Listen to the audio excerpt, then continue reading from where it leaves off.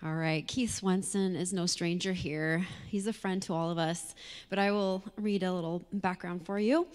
Dr. Keith Swenson is a retired medical doctor who now teaches courses in biology and geology at Multnomah University in Portland, Oregon. He also served for 20 years as president of Portland's Design Science Association and was on the board of the Seven Wonders Museum near Mount St. Helens. Keith especially enjoys leading field trips and has taken hundreds to the Mount St. Helens, to the Columbia River Gorge and Northwest Forests, and the Grand Canyon. Keith has a BS in zoology from the University of Idaho and an MD from Washington University School of Medicine in St. Louis. He and his wife Connie have 4 grandchildren. Let's all give a warm welcome to Keith Swenson.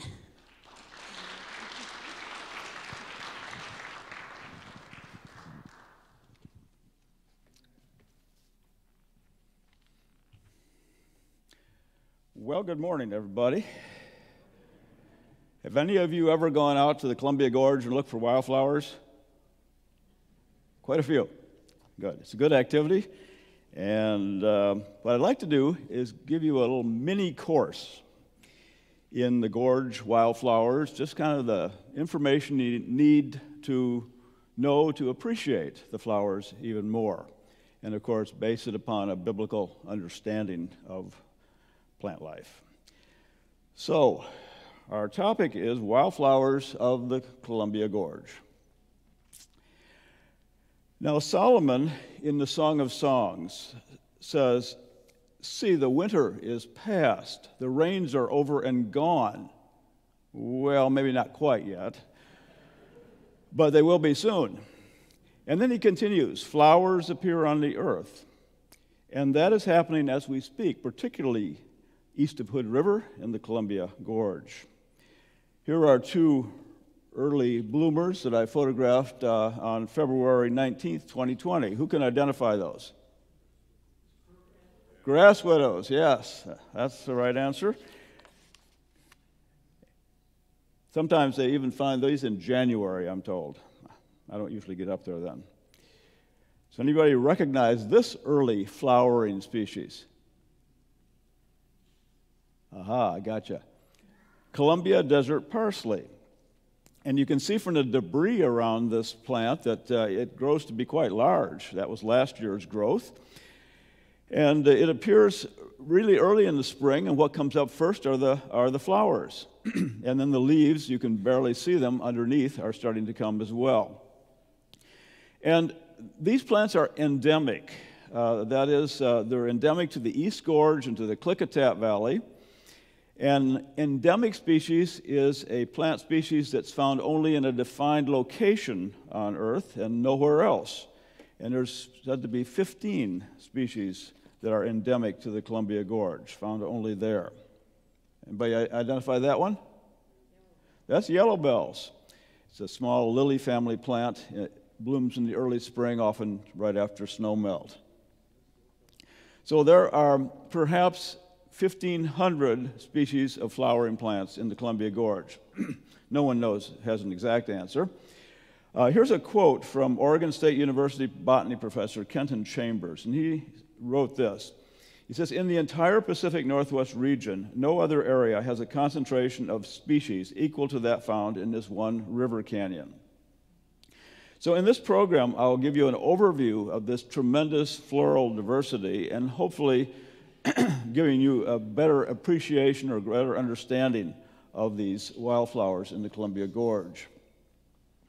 But first, I want to turn to our foundational source of information, which of course is the Bible, and so including plant life. This is our foundation for understanding these things.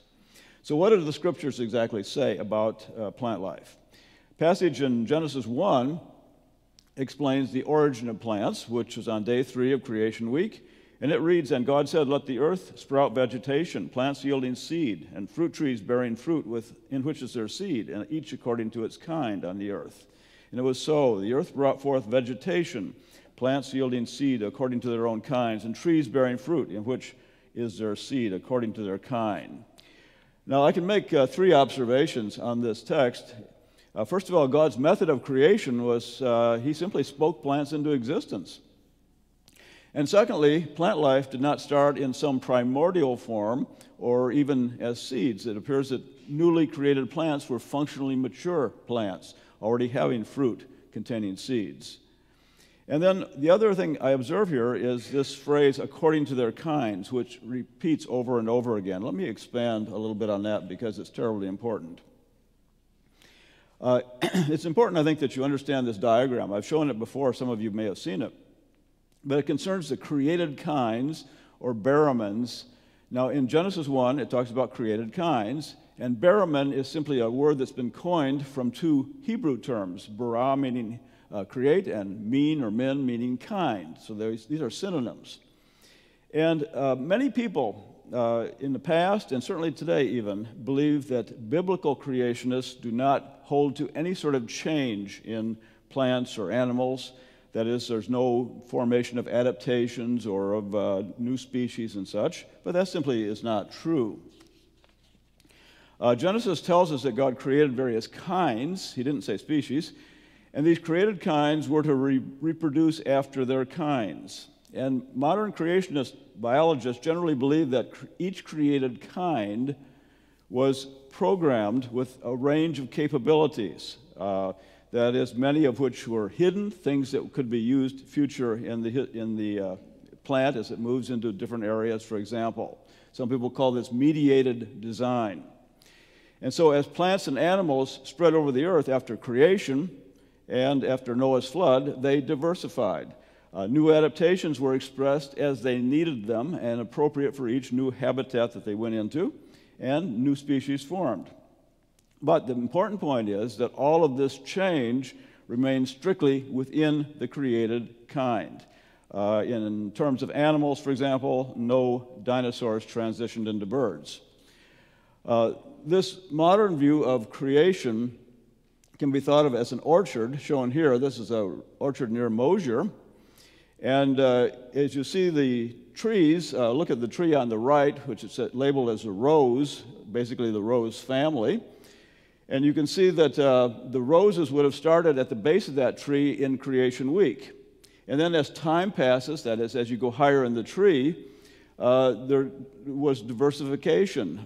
It branches out. There are different species that have formed, the Nootka rose, the sweetbriar rose, the pear-hip rose, on and on we can go, and even all the cultivars from human breeding of roses. But all the plants on here stayed on the same tree. They didn't start new trees. They didn't jump to another tree. You can see the parsley tree, the buttercup tree, the pea family plants, and another tree. And then we could put all the animals in here and all living things, really, on this sort of an orchard of life.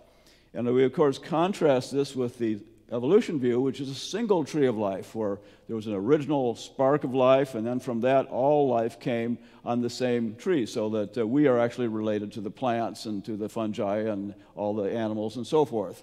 So a single tree of life is the evolution view.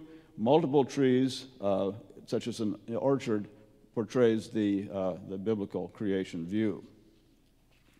So I hope that is clear, and that's extremely important. Genesis 1 also tells us that plants were given as food for both man and animals. Originally, everybody was a vegetarian. Man was not given permission to eat meat until after the flood. And the text says here, "Behold, I have given you every plant yielding seed that is on the face of all the earth, and every tree with seed in its fruit. You shall have them for food, and to every beast of the earth, and to every bird of the heavens, and to everything that creeps on the earth, everything that has the breath of life, I have given every green plant for food." But that might bring up a problem in some people's minds, because in modern biology, we speak of plants as living organisms, and when they're eaten, they die. But creationists believe that there was no death before the fall of man. So how do we resolve this issue? And I think the answer is that plants, unlike animals, are not alive in the biblical sense. They do not, therefore, die in the biblical sense. In contrast, animals, like of the sea and the air and the land, possess life. And the Hebrew word there is nephesh. And so these that possess life are capable of dying in a biblical sense. A couple of scriptures here I have put up. Genesis 1:21 said, "So God created the great sea creatures and every living nephesh creature that moves." And Genesis 1:24 says, "And God said, let the earth bring forth living nephesh creatures, livestock and creeping things and the beasts of the earth." But the Bible in no place says that plants possess nephesh. So again, plants, according to modern biology, are alive and do die, but biblically, plants are not alive and do not, therefore, truly die. That seems to make sense. Genesis 1 it says that man was given dominion over the creation. And it talks about his dominion here over the animals of the earth. And of course, if man has dominion over the animals of the earth, he also has to have dominion over and be responsible for the stewardship of plants, upon which all animals depend. So I think we have that mandate for caring for the entirety of the creation. The Bible also says that God made plants beautiful, Genesis 2:9. "And out of the ground the Lord God made to spring up every tree that is pleasant to the sight and good for food." And notice this verse spoken by Jesus in Luke 12. "Consider the lilies, how they grow. They neither toil nor spin. Yet I tell you, even Solomon in all his glory was not arrayed like one of these." Here's our beautiful tiger lily, which blooms in the West Gorge in June. God also pronounced his completed creation as good. Actually, he says very good here in Genesis 1:31. But the good creation didn't last long. Following man's sin, God said, "Cursed is the ground because of you, thorns and thistles that shall bring forth for you. And you shall eat the plants of the field. By the sweat of your face you shall eat bread." The curse, it appears, made it more difficult to grow food crops. Somehow the ground had changed, and weedy and invasive plants began to compete with crops. Something like that must have happened. Here is a perfect example of a plant of the curse, the yellow star thistle. It's an aggressive, invasive plant that's taking over roadsides and other disturbed areas in the east end of the gorge, and a lot of effort is being made to control it. Well, finally, from the standpoint of the Bible, we should mention Noah's flood. The flood, of course, would have destroyed the plant life of the pre-flood world, but plants would also have survived as seeds and parts of plants and so forth. Many of them would be in floating log mats or floating vegetation mats on the waters. And when the waters went down, these mats grounded, and many plants recovered and started to grow again. And that would include the ancestors of the plants we find in the Columbia Gorge. And the other thing about the flood is, in addition to its effect on biology, it was the geological processes associated with the late flood and the post-flood ice age period that actually formed the Columbia Gorge. And I'll come back to that in a few minutes. Well, here's a classical view of the gorge from Women's Forum State Park. So let me now just describe the geography, geology, and a little bit of the history of the gorge and as it impacts plants. And as I do, think about the question of why does the Columbia Gorge support the largest number of flowering plant species in the Northwest? Why is that? Well, here's a map showing the Cascade Mountain Range. It begins in Northern California and extends through Western Oregon and Washington and terminates in southern British Columbia. It's a span of about 600 miles. And you notice a small yellow bar in the middle there. That represents the Columbia Gorge. It's a near sea level canyon which cuts directly across the Cascades in an east-west orientation. And remarkably, this is the only place in the Cascade Range where such a canyon exists. So the gorge is a very unique place. Now, on the west end, the gorge begins at the Sandy River near Troutdale, and it extends 82 freeway miles to the east to the Deschutes River, where which we see here, and this is where the Deschutes enters the Columbia River. Especially notice the change in vegetation between the two rivers. Wet forests in the west end of the gorge, and the east end looks like near desert country. I should also mention there are some authors that put the east end of the gorge at Biggs Junction, which is like 5 miles east of this location, but that makes a little difference. So how did the Columbia Gorge form? Let me give you just a real simple, quick answer to that. Late in Noah's flood, volcanic and flood strata were deposited, mostly underneath the floodwaters. And the first layer to be formed would be, of course, at the bottom. And today we call that the Eagle Creek Formation. It's composed of volcanic debris and contains numerous logs, mostly petrified logs. And then after that came a series of lava flows, known today as the Columbia River basalt flows. And today they form some of the major cliffs that we see in the gorge. And next, on top of that, next came the Troutdale Formation, which consists of rounded river rocks, cobbles of water-transported rock. It also contains quartzites, which are rocks that have come from North Idaho, northern Montana, a great distance. And lastly, on top of that are what I'm labeling as cascade volcanics, just volcanic flows that have come from more local sources.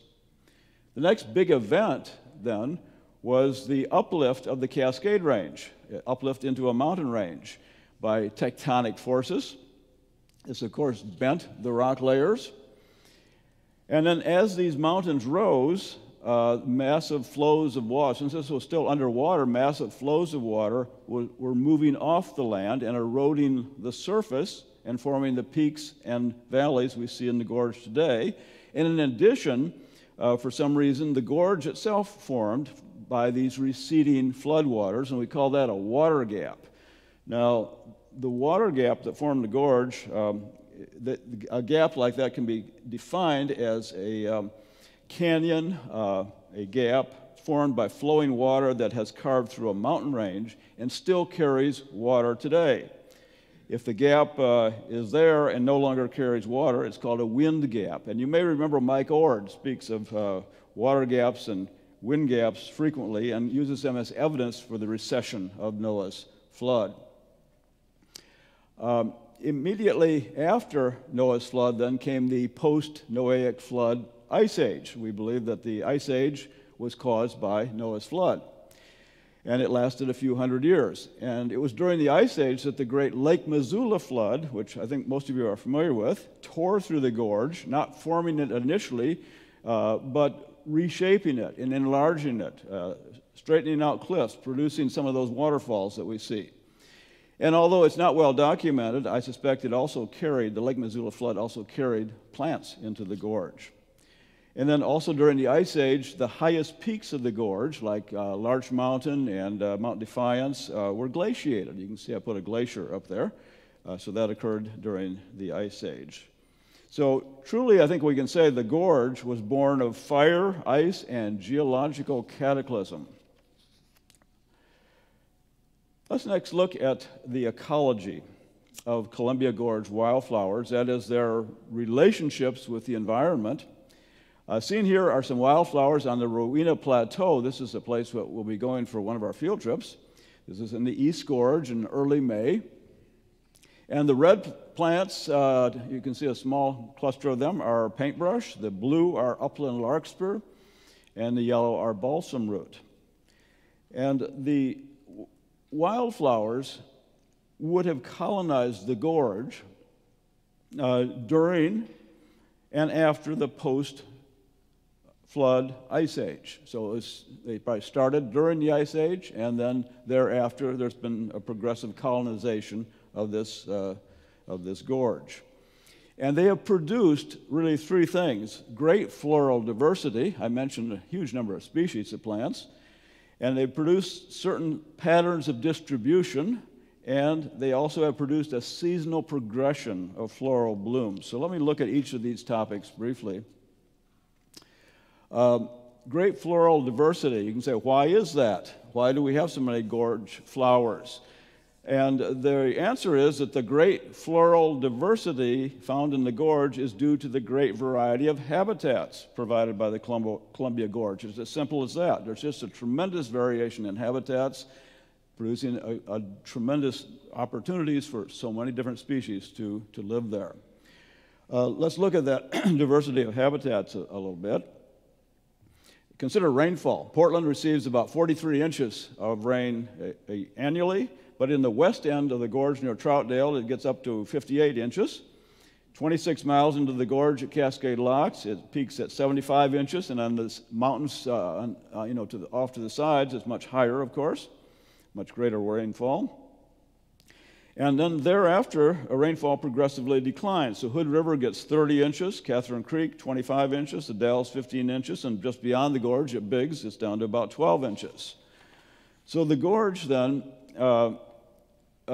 precipitation forms an environmental gradient, resulting in temperate rainforests at the west end and near desert conditions to the east, and a large transition zone with all types of rainfall in between those two extremes. So that's why we see Douglas fir and western hemlock forests in the West Gorge, along with some flowering trees like the sour cherry shown here. And by Hood River, you find the ponderosa pine, the pine oak forest. Here's ponderosa pine cones just developing, and the oak, it's the Oregon white oak, and here's the familiar acorn fruit of the oak. And then if you go further east, big sagebrush dominates the landscape near the Dalles. Often it's accompanied by bitterbrush, which is in bloom here. You can see the yellow flowers that bloom in the spring.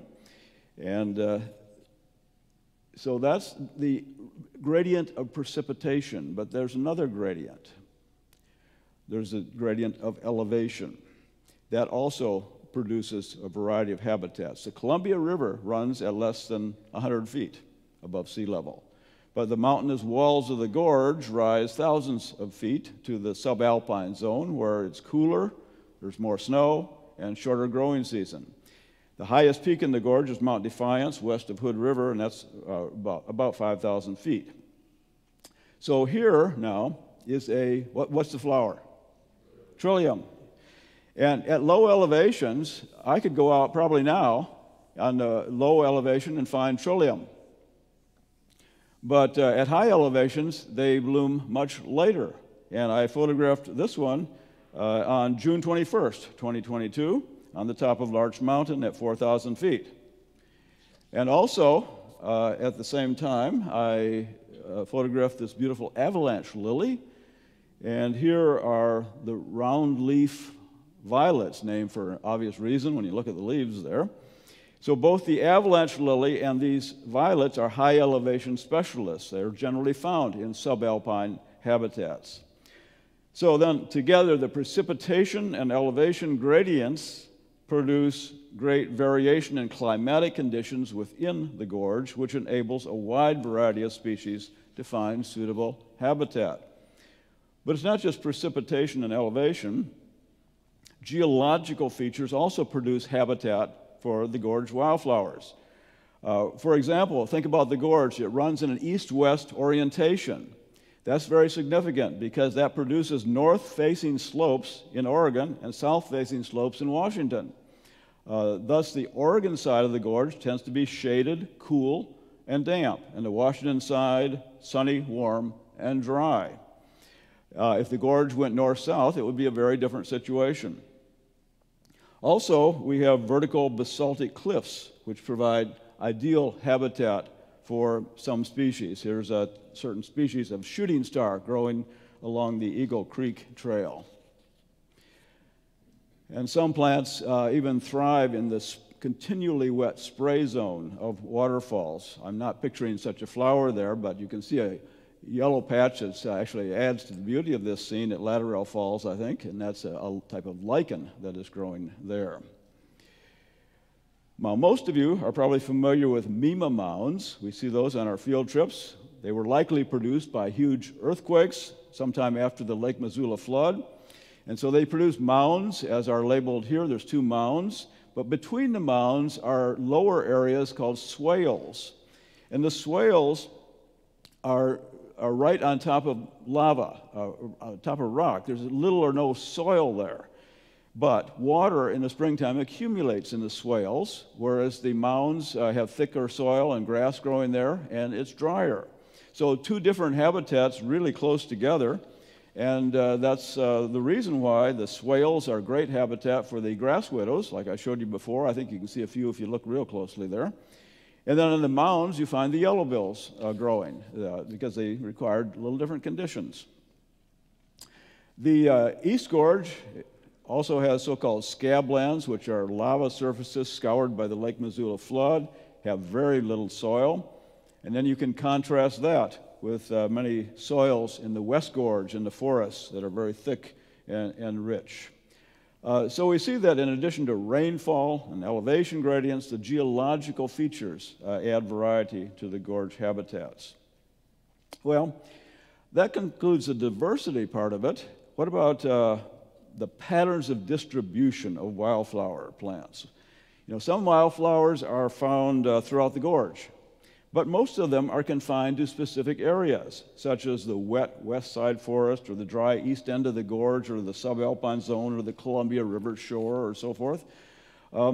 What is the reason for that? The main reason is that plants have special adaptations, which enable them to live successfully in certain environments and not in others. So I define here an adaptation as an aspect of a plant's anatomy or structure or physiology, that is its function, that enables it to live successfully in a particular habitat. And let me just give you two examples of that. You probably recognize this plant as, and there's another name I like better, swamp lantern. Doesn't that look like a swamp lantern more than a skunk cabbage? I think so. I like that name. So it is noted for having extremely large leaves. This is a young plant, and the leaves are not very big there, but they can become very large. And big leaves are an asset to plants. They are like large solar panels. They trap a lot of sunlight, and that sunlight energy powers photosynthesis. But there's also a downside to having big leaves. Now, here's a photomicrograph I took from the skunk cabbage leaf, and you can see the epidermal cells throughout in the green color there. But the arrow points to a structure, which is a pore, also called a stoma, or the plural is stomata. This is a pore, an opening into the leaf. And it's formed by two cells. There's two cells called guard cells that are they're sort of bent a little bit, and they are one on each side of that, and in the middle forms a pore. And that's where the air, where gas exchange occurs. Air goes in and out, carbon dioxide and oxygen and so forth. So it's very important that this happen so photosynthesis can occur in the plant. But there's a side effect of having a lot of open pores or stomata, and that, of course, is water vapor escapes. And so the big leaves are a positive thing, but also they have a disadvantage in that there's a lot of water loss. And that's the reason why skunk cabbage, with its large leaves, is obligated to grow where it can replace its water losses, and such as in the wetland here.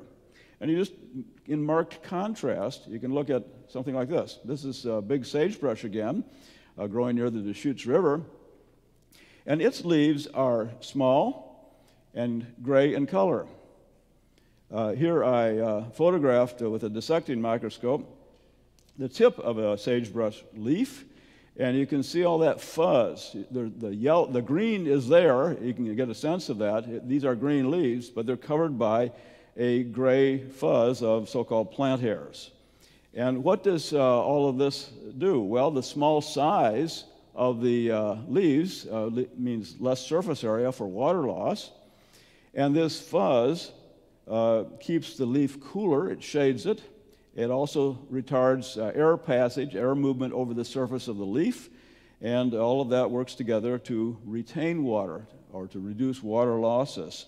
So this plant can thrive in eastern Oregon, in eastern Oregon, in the rangelands, and so we compared skunk cabbage, sagebrush, totally different. different adaptations, different habitats.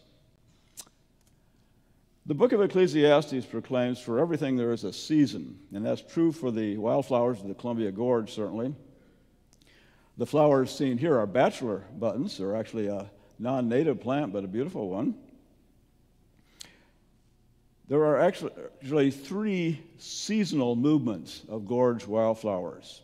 It's a yearly, well-choreographed dance of the wildflowers.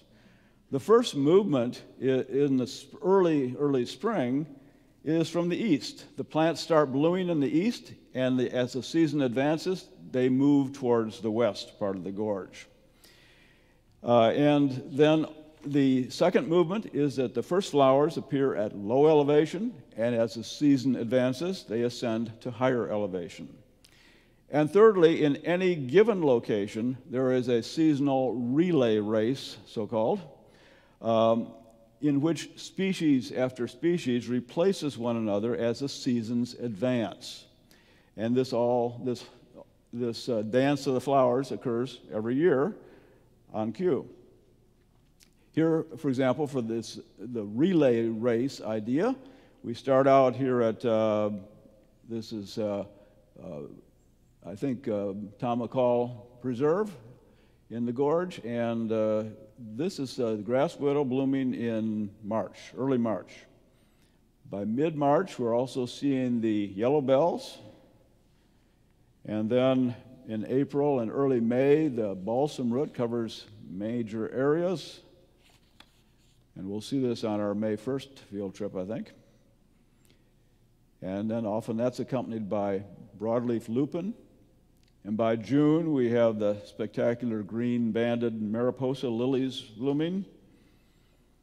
And from thereafter, during the summer, again, the bachelor buttons bloom, often accompanied by California poppy, which is also a native plant in the gorge. Well, another factor involved with gorge wildflowers is human activities. Human activities have impacted gorge wildflowers in many, many ways. You can go back to the native peoples, the Cowlitz, Klickitat, the Warm Springs, the Yakima, other tribes.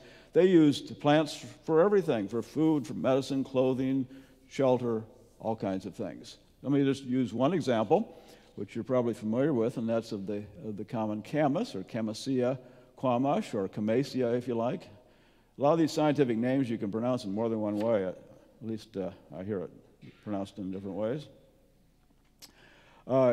Camas is shown here, and it once grew in great meadows and just vast areas. Here's a small example at Bridalveil State Park in the gorge, in the West Gorge. The tribes encouraged the camas by periodically burning the land to eliminate competing trees and shrubs and other plants. The camas bulbs were just a major food source and a staple for Native American tribes. Here's one of the bulbs. You can see the ancient tribal digging stick there from the Fred Meyer tribe. Here is a historic photograph of a woman working with a huge pile of camas bulbs. Other examples of human-plant interactions are found in the early exploration of the Northwest. Especially important was the Lewis and Clark expedition, which was out here in 1805, 1806. Meriwether Lewis, in particular, described, collected, pressed large numbers of plants. He brought them back east, where they were studied and classified by botanists who gave them their scientific names and so forth. And one example that we can look at is the bitterroot. It was collected near present-day Missoula, Montana, the first collected specimen, and later was studied by a botanist named Frederick Persh. And Persh named it Lewisia for Meriwether Lewis. And because the pressed specimen, which had been sitting around for months at least, sprung to life, it grew as soon as he planted it, he called it Rediviva for reborn. Lewisia, or bitterroot, thrives at Catherine Creek. And here we see it in the early spring. It's a rosette of succulent needle-like leaves. And these progressively go on to disappear as the flowers emerge. The energy in the leaves goes to making the flowers. And so this is the bitterroot's flowers are beautiful, and they have a long taproot, several inches long, which again is good food. So this was another staple food for the tribes, and it became also the state flower of Montana. Well, following the explorers, and I should have mentioned another great explorer we always talk about is David Douglas. You're familiar with him probably. He was certainly involved in this as well. Following the explorers came settlers, many of them on the Oregon Trail, and the Oregon Trail crossed the Deschutes River near its mouth and into the gorge, and they undoubtedly brought some native plants with them, either intentionally or non-intentionally, brought various plants into the gorge. And with settlers came all sorts of development from towns, roads, riverboats, hydropower dams, railroads, logging, agriculture, tourism. Again, all had effects of various sorts on plants. I'll just give you one example that's mentioned in one of the plant books, and that's the example of northern wormwood. If you're not familiar with that term, perhaps you know it by Artemisia campestris variety worms oldie. I can't pronounce that last part. But anyways, the story of wormwood, which looks like this, it's similar to sagebrush. The story of the northern wormwood concerns the Bonneville and the Dalles dams. Before the dams, the northern wormwood grew mainly right on the banks of the river, of the Columbia River, in the east part of the gorge. It didn't grow away from the river. And so the dams were placed, and the area, the habitat for this plant was completely flooded. And by 1988, it was reported that there were only 20 plants remaining, and they were on Miller's Island near the mouth of the Deschutes River. And the plant was, the conservationists worked with it, and it's increased in number and is not going extinct or anything. But interesting idea of how human activity could affect a plant in kind of an odd way. Here is Miller's Island. This is from Washington side. You can see the Deschutes Canyon coming into the Columbia there, and the X is Miller's Island, where this one plant survived.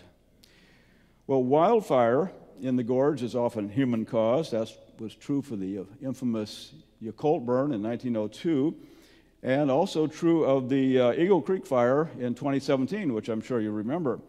As you recall, it was ignited by a teenager throwing lit fireworks off the Eagle Creek Trail, and it burned 50,000 acres.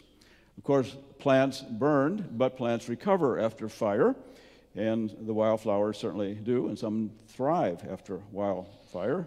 Just show you one photograph that I have of vanilla leaf plants are coming to life there at the base of a charred Douglas fir.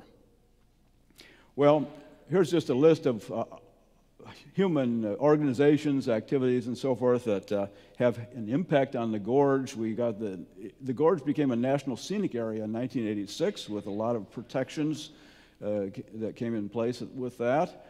The U.S. Forest Service owns land adjacent to the gorge and actually right into the gorge, like Dog Mountain is in the Gifford-Pinchot National Forest, at least in part. There are state parks like Rooster Rock State Park and Beacon Rock.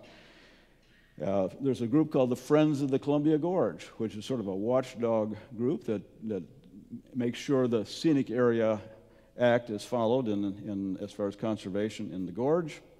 There's the Nature Conservancy, which it buys up and owns land, including the Rowena Plateau, where we go for a field trip. So they actually own that land and conserve it. There's a Native Plant Society of Oregon, which has chapters all around the state, and they have lots of activities in that concerning the native plants of Oregon. I also put down DSA and Creation Encounter, because for the last 25, 30 years, we've been leading field trips into the gorge and looking at geology and biology and talking a lot about wildflowers. Well, now on to a little different topic here. Naming of plants. This is very important. There's a tremendous amount of information available on all these plants. There's books and books and online sources and so forth. But to access any information about a plant, you got to know one thing: its name. Otherwise, how do you look it up? So you got to deal with the names of plants. Notably, plants have two types of names: common names and scientific names. Here is the Trillium again, and it has common names as follows. It's called the western wake robin, the western trillium, the western white trillium, the Pacific trillium, the wood lily, and some others as well. Trillium has many common names, and this is true for most of the plants. And that, of course, leads to confusion. So that's why oftentimes scientific names are used, because they are more specific, but also fraught with certain problems. Now, here's a classification. If you took biology, you remember that you classify organisms by kingdom, phylum, class, order, family, genus, species. So here's a trillium classified, and just real quickly, its kingdom is plantae because it's a plant. Its phylum is, or division, is a Magnolia phyta because it's a flowering plant. Its class is the monocots, if you know what that means. If not, don't worry about it. It's in an order where there are lilies and lily-like plants. It's in a family, Liliaceae, which is all lilies. It's in a genus, which is a group of lilies, and it has a certain species name, Ovatum. Well, how do you write a scientific name given that? Well, here's 3 rules, real simple. And it's good to, if you're going to deal with these books and so forth, good to know something about scientific names. So if you want to write the name of trillium correctly, you write down the genus. The genus was on your list. Genus says trillium, simple. You write it down with a capital letter. And then the next thing you do is you write the species name, which is Ovatum, with a small letter. And the third thing you do is you either underline, as my first example shows, each word separately, or you put it in italics and don't underline it. That's the proper way to write a scientific name. Historical note, the specimen, now I mentioned Frederick Persh. He studied plants that Lewis and Clark brought back. I think he named 130 species or something like that. But the type specimen that Lewis and Clark brought back, the records say, was collected on the rapids of the Columbia River on April 10th, 1806. And on 1806, at April 10th, where were they? Well, they were near Cascade Locks. And so the rapids on the Columbia were the huge rapids that were at Cascade Locks before they were covered over by water when Bonneville Dam went in. So that's where Lewis and Clark collected the specimen, and Persh studied it. There is one and only one field guide that's devoted to the wildflowers of the Columbia Gorge, and this is it, Wildflowers of the Columbia Gorge, by Russ Jolly, published in 1988 by Oregon Historical Society. If anybody's interested, I got some used copies in the back if you want to purchase one of those. Here's the author, Russ Jolly. He was a biochemist and a researcher at Oregon Health Sciences University, also an expert in botany of the Columbia Gorge. And he often would hike with clippers and saw in hand to maintain trails, as we see here. And here's a page from his Wildflower book. It's got a photograph you can see. The top one is the western wake robin, or Trillium ovatum. And this book crams in a lot of information. So what he says about the western wake robin, or Trillium, is this. He gives its scientific name, he gives its common name, he gives its family, he has a photograph, he has an abundance number, whether it's common or rare, that's important to know. He gives the type of habitat it's in. He also gives times when it's blooming, like it blooms in late March and along the scenic highway near Bridal Veil, and early June, and it's blooming at the top of Larch Mountain. He gives place names for all of these things, which are defined in the back of the book, and there's a map for all the place names that he uses. And he also has recommended field trips. If you want to see the western wake robin and other species, you go to Lower Tanner Creek Road on April 8th. So it's very specific, and it's a very useful book. However, there's a problem. I call this taxonomic chaos. Taxonomy is the division of biology where you discover, classify, describe, and name organisms.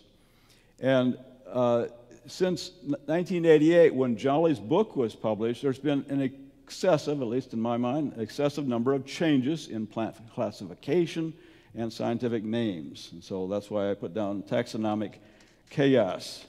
I'll give you an example here. I don't expect you can read that page there, but I just typed out the lilies in Jolly's book. He had 36 species in 1988, and they're all listed there and on the page to the right, along with their genus name. Now, here's the way it is currently. His book hasn't changed, but here I just drew this in. The two boxes that are colored, surrounded by the colored markings, those are the lilies that persist. Trillium is not one of them. Trillium is no longer a lily. And so there are now 36 species divided into 5 families where they were just one family before. And 14 of the scientific names have been changed in one way or another. So taxonomic chaos, confusion. You remember, Steve, we learned all these names. We memorized them back in the 90s. We got them down. Anyways. I don't know. The major, what you say, why is this? They're doing a lot of classification based on DNA, which wasn't done before. They used to classify by how a plant looks, its morphology. But now it's a lot on DNA and other things as well. I also wonder if there's an issue here, and I don't have an exact answer, but from an evolution point of view, if two plants are similar in some way, various possible ways, they would say they share common ancestry. They're related. There's something called convergent evolution I'm not getting into. From a biblical creation point of view, if two plants look alike in some ways, and that we might also say they share common ancestry. In other words, we would be thinking they're in the same created kind. But we have another option. There can be similarities between extremely dissimilar organisms.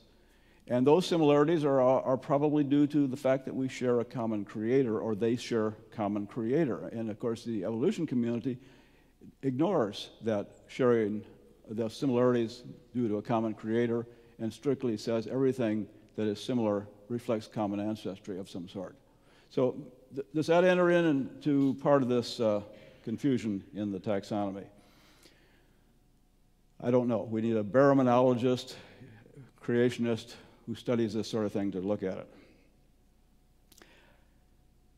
Current information, if you want to just be up to date on the current names and so forth, the best place I know of is to go to Oregon Flora website, and they have all kinds of things. They have a plant identifier to help you identify the species. They have up-to-date classification and scientific names, maps, photos, links to other resources. It's a great resource. Totally secular, but it's a lot of information available there.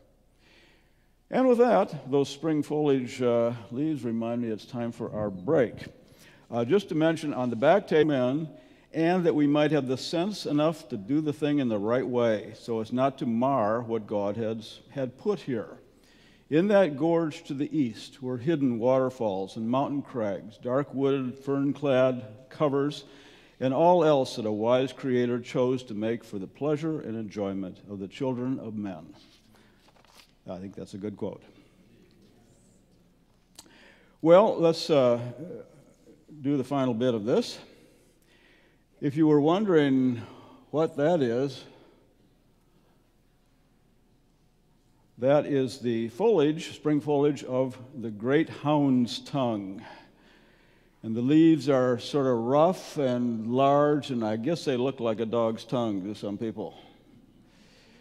And in the spring, it has these beautiful small blue flowers. It's in the borage family, and those are sort of typical looking flowers. It'd be like a forget-me-not would be in the same family. Its scientific name used to be Cynoglossum grande. I like that. But they changed it. It's now Adelinea grandis. I like the former one. I wanted to spend just a little time on the hazards of wildflower hunting. Not that it's a highly dangerous activity, but Russ Jolly in his book spends a little time on asking people to be cautious, and then here's a modified list of his areas in which you need to be cautious. The first is driving and parking, and what can I say? The gorge is overrun with people at times, and there's lots of folks out there. And we've noticed some issues on the Washington side in particular with people parking along the road and then pulling out, and there's been some crashes because you park along a busy highway, you want to be careful. And of course, here's a view of Multnomah Falls and all the cars that they get. I'm also told that this summer we're not going to have the more restrictive use of the Columbia Gorge Scenic Highway, and they're going to have rules regarding Multnomah Falls, but the rest of it you don't need to register online as we did last summer. Well, secondly is cliffs. There's lots of cliffs, basalt cliffs. And this is the arch at Catherine Creek. And there's many other cliffs, but you can occasionally there's somebody that falls off one of these and gets injured. We've never had it happen, but we had one episode I'll mention. Early, it was in the 1990s, I guess, when we were starting doing trips. We had a couple of young gentlemen, preteens, who we noticed had a fairly sizable pack, and we got up above this arch on the plateau above there, and pretty soon they disappeared. So went looking for them and found them, and they had taken a long rope out of that pack and were tying it to a small tree and planning to rappel down the cliff. I asked them about that, and they said, well, we did it on the tree in our backyard. It shouldn't be Their mother was appropriately horrified, and we put an end to it. So you never know what can happen. The plant here you recognize as what? Poison oak. And in the spring, it has beautiful leaves that are reddish in color because the chlorophyll hasn't been pumped into the leaves yet. And by summer, of course, they have a lot of chlorophyll in them, are photosynthesizing well, and they have green leaves. And then in the fall, again, the chlorophyll gets pumped out of them, and you get the red leaves back again. So it has that sequence. And in the wintertime, there are the berries, the fruit of this plant. And even in the wintertime, if you get in and break these twigs and so forth, you can get skin dermatitis from these twigs and from these berries. So poison oak needs to be observed and watched for. And there are some ticks in the gorge, particularly in the spring. And this is the blackleg tick, which can carry Legionnaires, Lyme disease. And there's been a few cases of Lyme disease in the state of Oregon and a small number from the Columbia Gorge, but it's not a huge problem. There aren't very many cases, and we do take precautions, and on each of these trips we try to describe what you should do to protect yourself, from some of these hazards. And then I'll mention one other hazard. When you go to the Memaloose Rest Area on I-84, you'll see these signs, watch out for rattlesnakes. Now, I've encountered rattlesnakes at Dog Mountain and Catherine Creek and Rowena Plateau and along the Deschutes River in particular. Here's one that's at Rowena Plateau. They are slow-moving, not aggressive. I've never had a problem with one of them. And I found this one coiled along the trail, and I photographed it several times, and then it started to get a little uneasy and decided it wanted to move off to some more secretive, dark hidey hole, which it did, right under my pack. So there he is. I took some more photographs and carefully lifted up my pack, and off he went, so not a problem. If he had gone in the pack, it would have been more difficult, I think. Especially if I hadn't noticed that he had gone in the pack.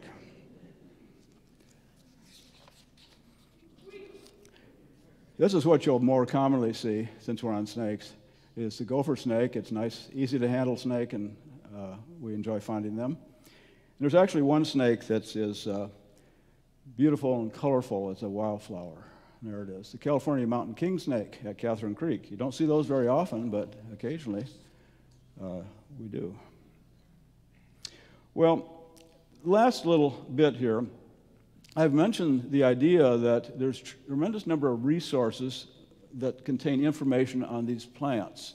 And if you're curious and want to know something about these plants, other than just their name, you can dig into it. But the key to finding any of the information is that you, of course, need to know the name of the plant, the common name, or better yet, the scientific name. And we've talked a little bit about that. Let me just show you a couple of plants now and what sorts of things you can learn about them that you might not know. So here is our beautiful Pacific bleeding heart. It blooms in the West Gorge in the spring, and the flowers are heart-shaped, as we see here, with these two spurs sticking out of the tip. It has a scientific name, Dicentra formosa, and Dicentra apparently in Greek means two spurs, and formosa is Latin for beautiful, I'm told. And here we see a little later on the seed pod protrudes from the flower. And when it's ripe, you can open it up, and it's filled with these sort of strange-looking seeds. And here I photographed one with a dissecting microscope. And you can see the brown part looks like a pretty typical seed, but it's got this other stuff glommed onto it. And that other stuff has a name. It's an eleosome. And so what is that? The definition of an eleosome is it's a tasty, nutrient-rich appendage attached to seeds of certain species of plants. In other words, it's ant food. And think about this, bleeding hearts live on the moist, densely vegetated forest floors of the West Gorge and elsewhere. And there's little wind down there to disperse the seeds. They can't blow around like your dandelion seeds do. And so they have to have a way of seed dispersal, and this is a rather ingenious method. The whole method, it goes by a term, myrmecochory, seed dispersal by ants. So worker ants are attracted to this tasty appendage, and they carry it, and of course they attach seed into their underground tunnels where it becomes food for the ant larvae. And then the seed is left there. In other words, it's planted, and it's in underground, it's in rich soil, and it germinates. So it's a rather ingenious way of dispersing seeds in a forest where there's not much wind around to do the job. Other plants in the forest do that also. The Dutchman's breeches. You know, it looks like a pair of Dutchman's pants upside down on the clothesline.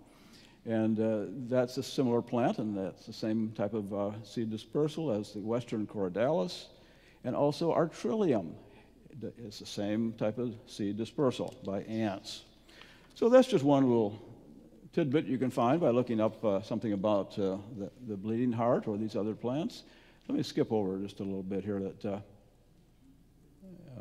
for lack of time. Let's just talk about this one.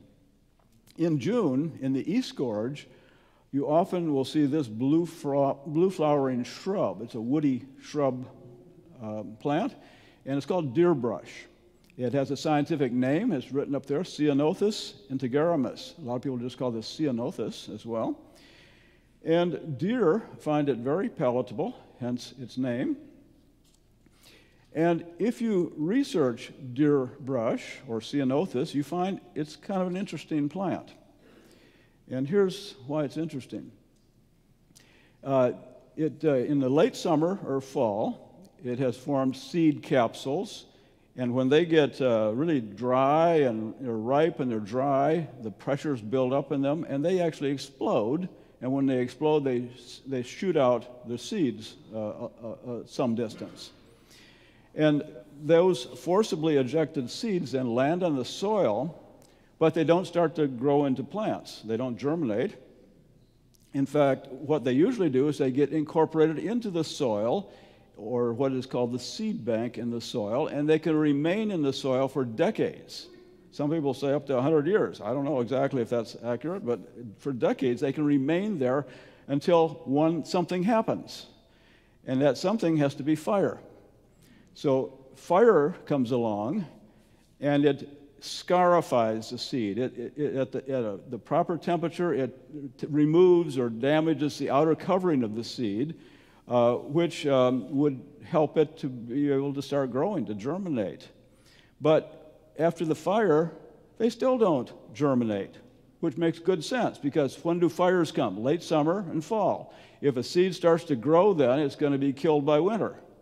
So this seed not only has to have the fire come through to scarify the seed, it then has to have a cold period, and this is called stratification, a cold period of a couple, 3 months, and then in the spring it's ready to start growing, and it does. Then it germinates and produces a new plant.